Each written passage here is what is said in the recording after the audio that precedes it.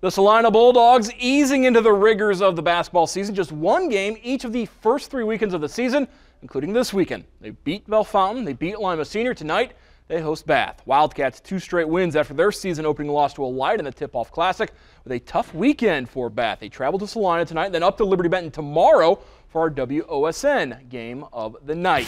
Bulldogs getting ready for the field house to be taken over. Ryan Hoying for the home team. Drives, gets the layup.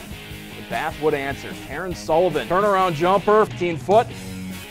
More from Sullivan. Future Finley again from about 8 foot in. Other end now. Ryan Hoying finds Braylon Bader, dumps off to Logan DeLong.